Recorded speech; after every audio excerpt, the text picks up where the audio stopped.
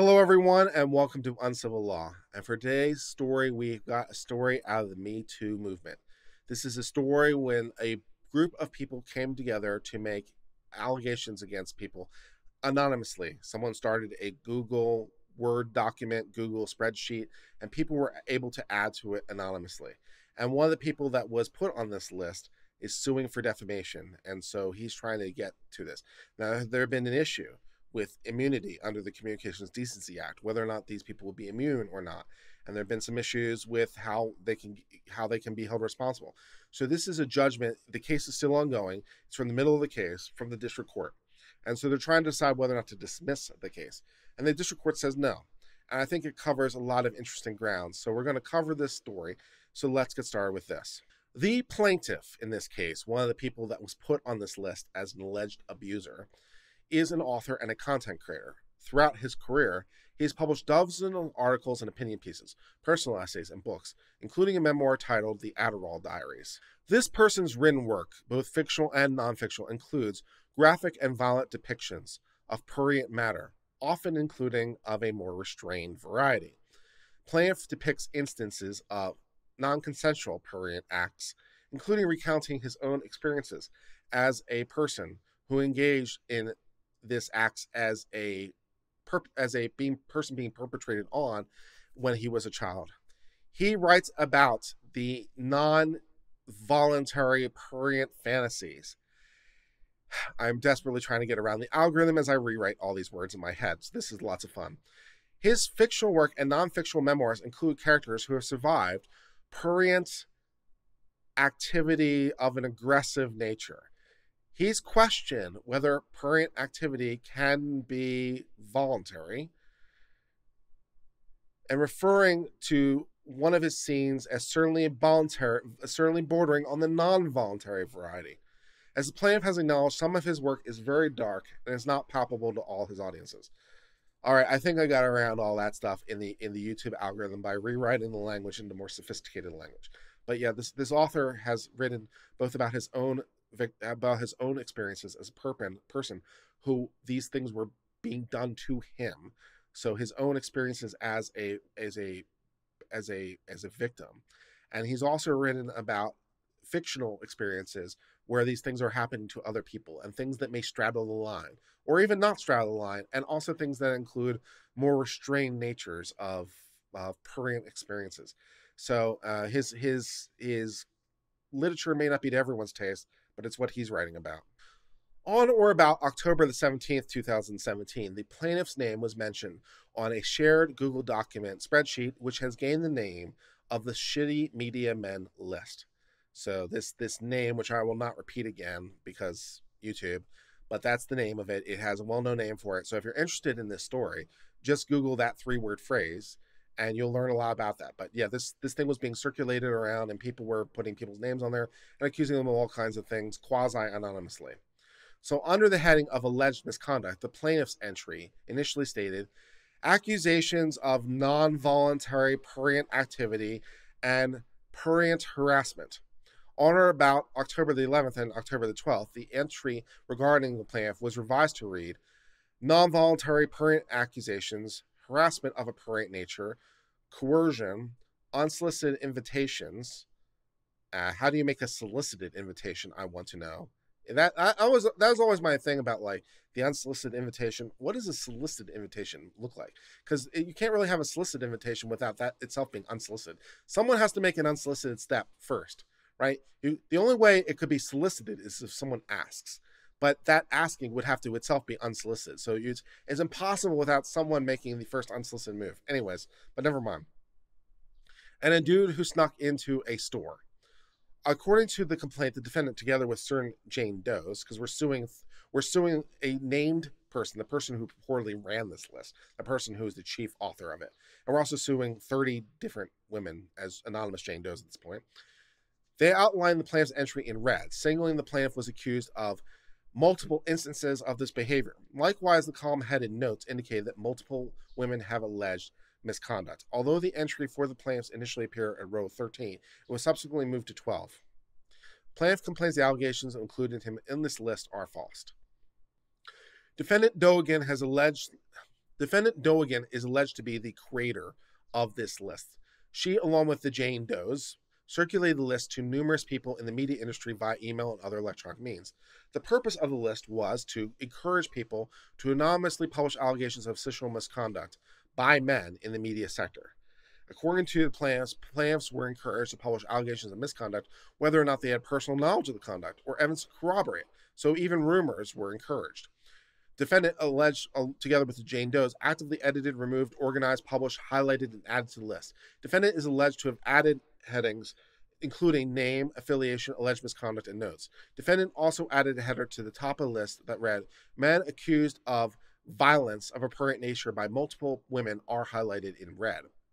On October the 12th, 2017, BuzzFeed published an article about the existence of a list, and various other news media outlets reported on it. At about this point, more than 70 men had been added to the list.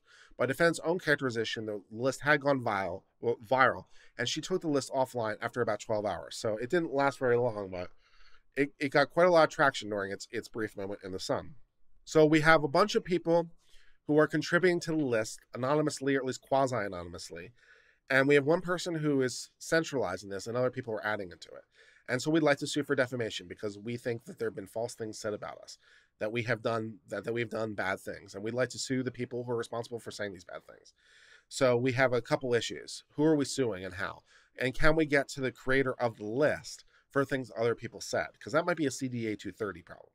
So who can we sue for what? So first thing we have to figure out is, what are we suing over? Let's do that. So to state a claim for defamation in New York, the plaintiff must allege a written defamatory statement concerning the plaintiff, publication to a third party, fault, which is either negligence or actual malice in the case of a public figure, falsity, and special damages or per se action accountability, which is pretty much the standard for defamation everywhere. People phrase it differently, but that's pretty much it. With respect to the third element, if plaintiff is considered a limited purpose public figure, that person must show the statements were made with actual malice. That is to say, with knowledge the statements were false or reckless disregard. Malice to the truth, not to the person.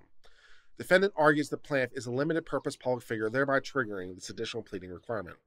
Often this inquiry is undertaken by a court only once the plaintiff parties have complete discovery. So whether or not these things apply, we might wait till after discovery is finished.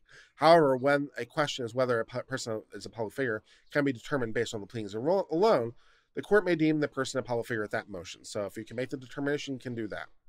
To prove that a person is a limited public purpose figure, a person must demonstrate that the plaintiff has successfully invited the public attention to his views in efforts to influence others prior to the incident that is the subject of the litigation, voluntarily injected himself into a public controversy relating to the subject of litigation, assumed a position of prominence in a public controversy, and maintained a regular and continuing access to media. Plaintiff effectively concedes that he satisfies the first and fourth elements. The crux of the court's undertaking, therefore, is defining the controversy related to this litigation, and then determining whether the plaintiff has voluntarily injected himself and assumed a position of prominence. So, is he a limited purpose public figure? Has he injected himself into the public controversy? And he did so before the controversy started, most pointedly, because you can't become a public figure after the fact.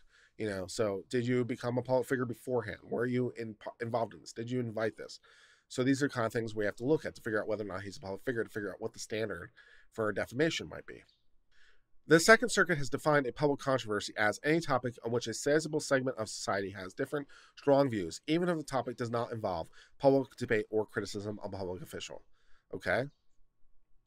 Taking the precedent into consideration, several key principles emerge.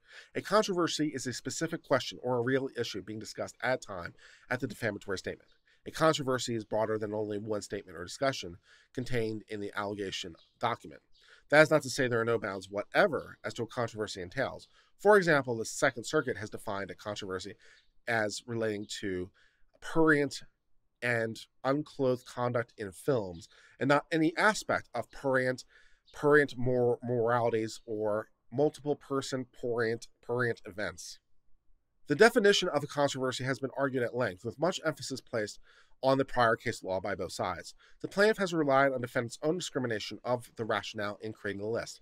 Piecing together various passages from defendant's The Cut article, plaintiff articulates the controversy as the intractable problem of widespread prurient harassment and prurient physical conduct against women, as well as the difficulties women face reporting and preventing such harassment and physical violations. The court agrees with the defendant that the controversy related to the subject of this litigation is inexorably linked with what has been called, in the shorthand, the Me Too movement. However, rather than defining the controversy as any aspect of prurient consent, morality, and power, which would traverse the second court's opinion, the court's definition of the controversy is tethered to the Me Too movement as it existed at the time of the alleged defamatory statement in October 2017. Okay, this might be my personal favorite part of the opinion, because now the court has to define what the Me Too movement is. So this is it had to happen eventually, right? Because a court has to figure out what is the nature of the relevant inquiry. So a court now has to describe in very cold kind of judicial language what exactly is the Me Too movement. What are its contours? So I don't know if anyone else has ever tried to define the Me Too movement before, but now this poor court has to define it. So this is a working definition of the Me Too movement, at least as it existed at the relevant time in 2017. So at least in 2017, this is apparently what the Me Too movement is, at least as far as this court's concerned, which is better than anything else I've ever seen so far. So let's give this a try. A brief overview of the Me Too movement is a helpful place to start. Me Too was first termed in 2006 by Tarana Burke, a Black female activist, as a name for a movement to help victims of prurient harassment and physical violence. Me Too capitulated into the public consciousness in October of 2017. On October the 5th, 2017, Jodi Kantor and Megan Tolley at the New York Times published an article detailing decades of prurient harassment allegations against the Hollywood producer Harvey Weinstein. Or is it Weinstein? I always forget. On October the 15th, 2017, actor Alyssa Milano wrote on Twitter, "If you've been permanently harassed or assaulted, write Me Too," as a reply to this tweet. Within days, thousands have heeded her call, and thus the voices of the few became many, which sounds very Star Trek-esque. I'm not sure that's what the court was going for, but whatever. And the Me Too movement became a chorus, bolstering the credibility of victims of prurient assault and harassment.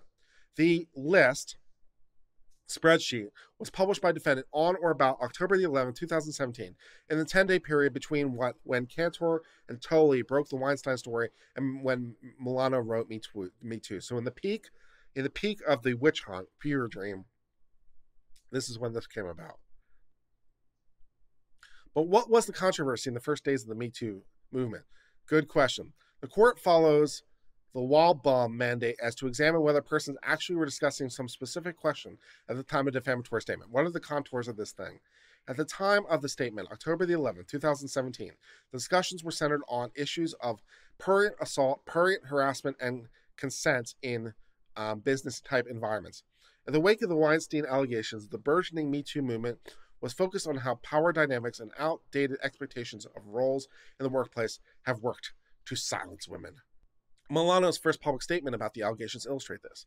Milano, who published a statement on October 9th, 2017, 6 days before she tweeted about Me Too, discussed her reaction to the Weinstein allegations solely in terms of the assault, harassment, and discrimination on the basis of sex as it relates to the workplace, which I would think is bad, but again, going to an earlier discussion we had in an earlier video, may be good as far as California is concerned. We have yet to see. So maybe Alyssa Milano wants to talk about that whether or not sexism in the workplace is good or bad, because California is apparently trying to figure that out right now. The Weinstein allegations inspired widespread and difficult conversation about what constitutes inappropriate behavior in a professional setting and how to construe voluntary agreement in prurient engagements between prominent industry players and those seeking opportunities within the industry. The list itself is evidence about this. In the public controversies that daily swirl around this, some plunge into the arena and enter the fray. An individual can become a limited-purpose public figure only through his own actions. By entering voluntarily into the sub-market of ideas and opinion, one consents to competition in that marketplace. Any entry into the controversy does not transform a private individual into public. The degree of voluntary engagement is important. So a couple things here is that, first of all, it has to be voluntary on the part of the person. So you cannot be drugged into the controversy. So if you weren't a public figure before, you aren't now. You can't be drugged into a controversy. You have to voluntarily engage it, and you have to voluntarily engage it at the time. So, whether or not that happened is irrelevant, and trying to figure out the contours of it to figure out whether or not you voluntarily engage it is the thing. And so that's part of the reason that the court spent time talking about what he's done in terms of his professional life, in terms of his authorship. And so the court's going to say, and I would tend to agree, that no, he's not engaged himself in this controversy. Whatever else can be said about his work as an author, he's not engaged in the controversy. His work well precedes that controversy and is not really, about that as such either. Plaintiff's degree of involvement in a controversy surrounding prurient assault, prurient harassment, and consent in the workplace, if any, is de minimis. Defendant directed the court to only a few tangential references to prurient harassment or jokes of a prurient nature in the workplace in the writing and interviews. And the court is not willing to find that the plaintiff's more extensive writings and interview about the prurient and about more physical aspects of the prurient and more involuntary physical aspects of the prurient unrelated to workplace issues transform him into a public figure with respect to the controversy here. This is unlike a prior case when the plaintiff frequently spoke on national television and in interviews with mass media about prurient inequality, including that women were more frequently than men appear to be defrocked in films and magazines. In other words, the plaintiff there, in that case, voluntarily and substantially involved themselves in the controversy, and thus cannot be said the same here. So having determined that he did not engage himself into this status, the next question is who is liable for what? And namely, whether or not the person who is the chief author or initial creator of this list can be held liable. And that's going to get into the Communications Decency Act of 230.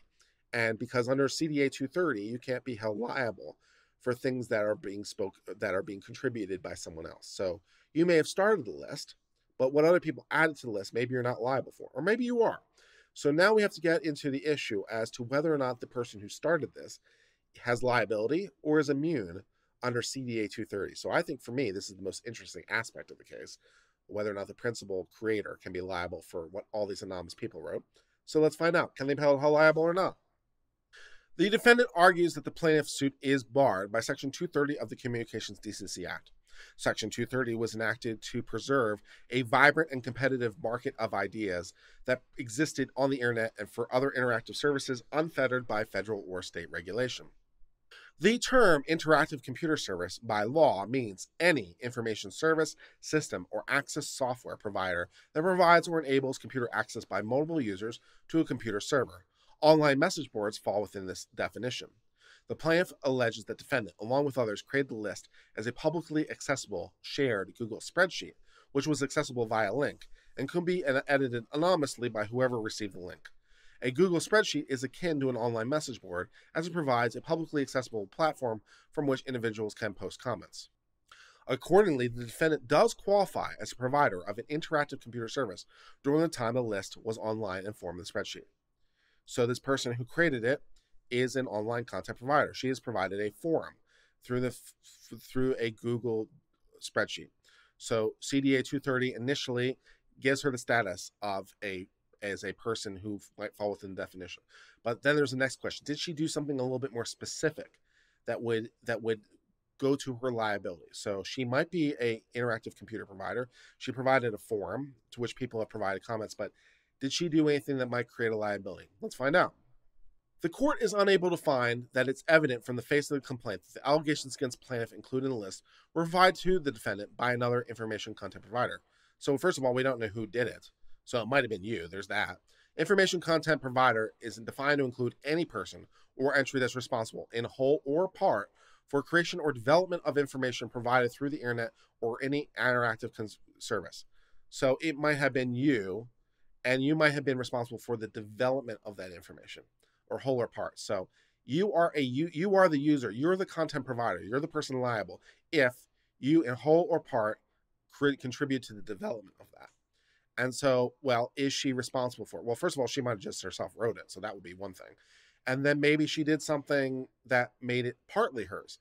So we have to look to what exactly was this thing? How was it being marketed? What were people being asked to do? And so did she do something that might have made her a part contributor or part developer as to be responsible as a speaker? Okay, so now I have to get into the specifics of it. Let's look at that. The Second Circuit has instructed a defendant will not be held responsible for the development of information unless it assisted in the development of what made the content unlawful. So you have to, did you help to create that stuff? One is responsible for development of information when a person engages in an act beyond mere functions as a publisher. For example, deciding to publish, withdraw, or modify third-party content that changes the meaning and purpose of the content. So if you're changing it, if you're editing the content, that might be enough. That in the way that changes its meaning. By contrast, an individual does not develop content where a person provides a neutral assistance, that is, tools and functionality that are available to both the good and bad. So if you are merely providing the tools for people to engage in it, you're not responsible. You're only responsible if you yourself are doing it. The plaintiff alleges defendant published an allegatory defamatory accusation in the list as related to her by another person. Defendant argues, if true, she sealed it by 230 because she didn't contribute to the meaning, and she didn't change the meaning of the content. However, this argument assumes a key fact not yet known, where the plaintiff materially contributed to the defamatory meaning, which is the very fact on which is 230. So we don't know what you did or what you didn't do because we haven't gotten far enough along. The plaintiff did not expressly plead defendant materially contributed to an unlawful statement she imputed in the list on someone else's behalf. Defendant may not rely on the absence of fact not pled to secure promotion and dismiss. So yeah, we haven't gone far long enough to know what you're responsible for or not. Further, the plaintiff also rightly points out that if defendant input information into the list that was not provided to defendant, she would not qualify, so she herself wrote it. The structure of 230 is to indicate that immunity only applies with third-party information. Thus, if defendant wrote the allegations in the list that had been relayed to her, and the third party never intended to be placed, the immunity wouldn't be attached. So if you yourself wrote it, so not that someone else wrote it and you allowed it to exist, but if you wrote it, even if it's communicated to you, that would be enough for your liability because you're the one who actually contributed it to the electronic forum, and that's what the 230 is talking about.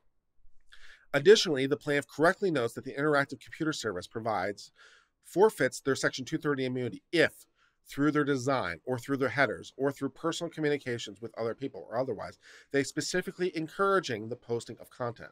So if you're the one who's specifically inducing the specifically illegal stuff, that would be enough. So not just neutrally, but you're specifically asking for it. And that might be the case here. On that issue, the plaintiff directs the court to a disclaimer at the top of the list, which describes it as only a collection of allegations and rumors that should be taken with a grain of salt. Plaintiff argues the statement alone could reasonably have been held to interpret the list recipients as encouraging them to post rumors. And nowhere did the list ever advise users that only to post about their own experiences. So we were directing people to post rumors.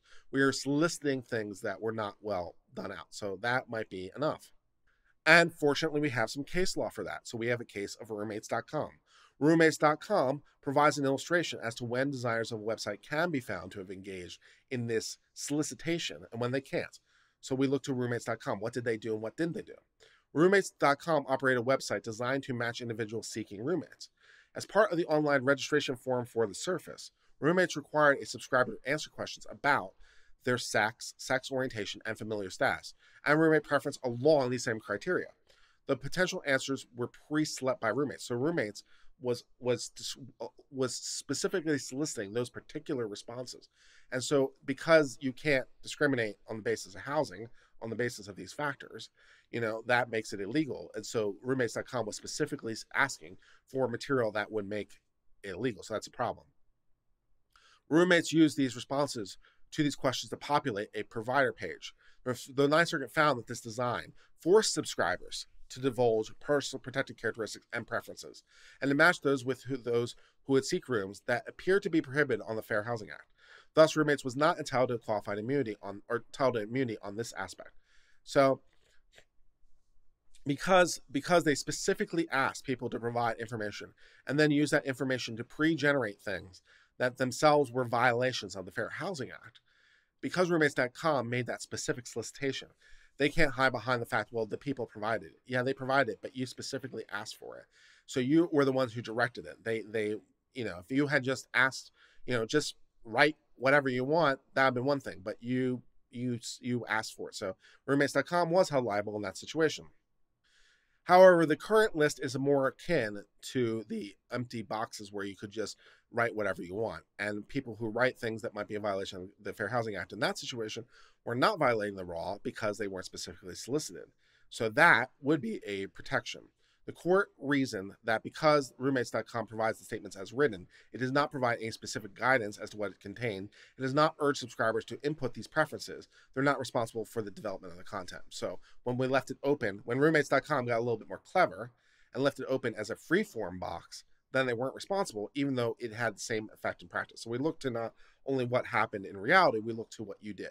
And so when you went from please provide this specific information to write anything you want, and even though those things were in violation of fair housing, roommates wasn't responsible because they didn't solicit those specific things. So the court here says this list is more similar to that because it didn't, provide, it just said write your experiences. And so it's a little bit more akin to that.